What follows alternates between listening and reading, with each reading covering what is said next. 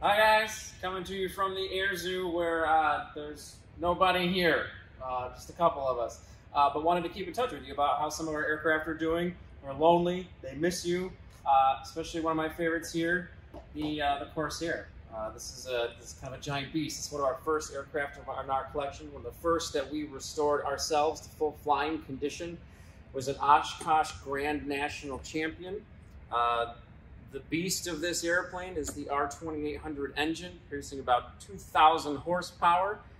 Shoves this plane about 400 miles per hour. It's a machine, it's a monster. Had 11-to-1 victory ratio, and earned the nickname Whistling Death because of the sound it would make as it was going through high-speed dives. Had this great whistling sound. One thing you'll notice about the aircraft, the big thing you'll probably notice, is the bent wings. I'm standing on one here. This was because the propellers are so enormous, they needed to do something to get that nose up if they wanted to put this thing on an aircraft carrier deck. So the bent wings help do that and give it a crazy great shape.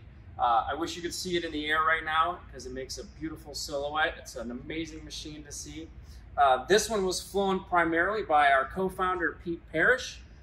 This was what he would fly along with the Wildcat that's in our collection as well. So once again, aircraft miss you guys. Hope to see you guys again soon.